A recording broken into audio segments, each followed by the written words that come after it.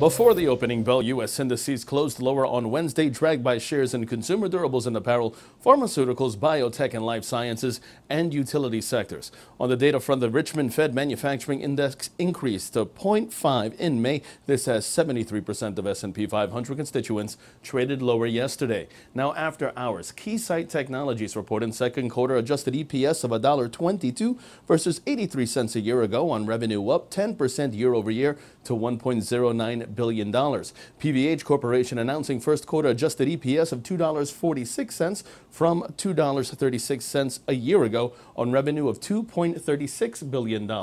Turning overseas, Asian markets mostly down today. The Nikkei, that's down 0.29%. The Hang Seng down 0.44%. China CSI 300 down 0.62%. South Korea's Kospi up 0.77%.